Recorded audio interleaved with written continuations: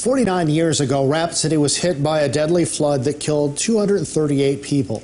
15 inches of rain ravaged the town, forcing hundreds of families to relocate. KELOLAND's Sydney Thorson brings us one man's personal story with the Black Hills flood of '72.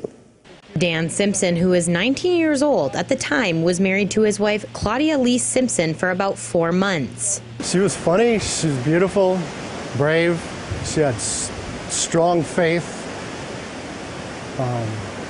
just a wonderful person. The evening of the flood, Dan remembers hearing the mayor on the radio telling everyone south of Jackson Boulevard to evacuate immediately, so they did. It was just the beginning of a night of destruction and terror. It wasn't long before their car got stuck in the rising water, so they found shelter in the nearest home, where they heard 3 kids screaming for help. Those little boys needed me to help them. I mean, this had to be done. And Claudia knew what I was going to do. The two were separated until Dan saw Claudia for the last time.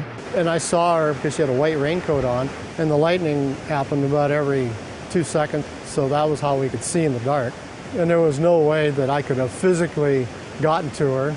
My father, he was scared that I would try, and pulled me back. And just as I turned back around, the debris hit her, and that was the last I saw of her. As one of the worst tragedies in his lifetime, Dan was able to heal through time and see the event in a new light. Nothing. They had nothing. And their houses were gone, everything they owned. They didn't have a car, didn't have any clothes, and the town just was amazing.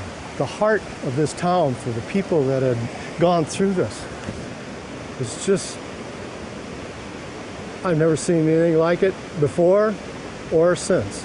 No homes were built on the Rapid Creek floodplain, again, to prevent any disaster like the 1972 flood from repeating itself. Instead, you'll find parks like this one for the community to enjoy. In Rapid City, Sydney Thorson, KELOLAND News.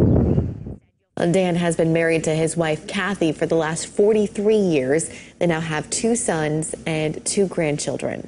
The city is planning events to mark the 50th anniversary next year.